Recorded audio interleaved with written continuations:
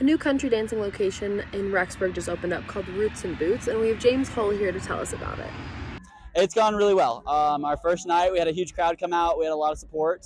Last night was about average, kind of slower, and then tonight, probably about the same as Wednesday. So it's gone really well so far, and we've been really happy with it. I feel like both of them are very, very different. They cater to a very different crowd, and they have very different dynamics and different musics, and they draw from two completely different markets.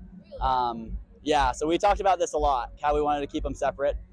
This one is kind of like your fun, honky-tonk, come out, meet people, maybe get a date, something like that. Whereas the King's Roundup, it's a lot more of your professional dancers, people who are going there to learn new moves and new lifts.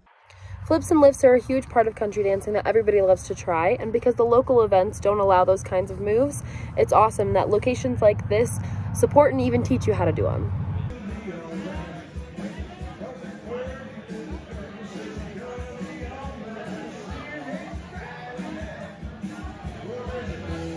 The other location that's run by our same company is the King's Roundup.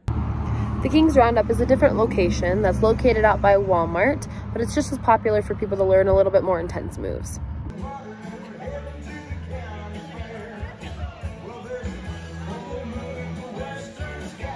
How both of these dances started is we got together as friends and we started throwing dances pretty much wherever we wanted at parks and locations.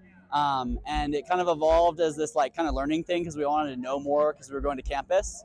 And then eventually we decided that we wanted to start our own thing.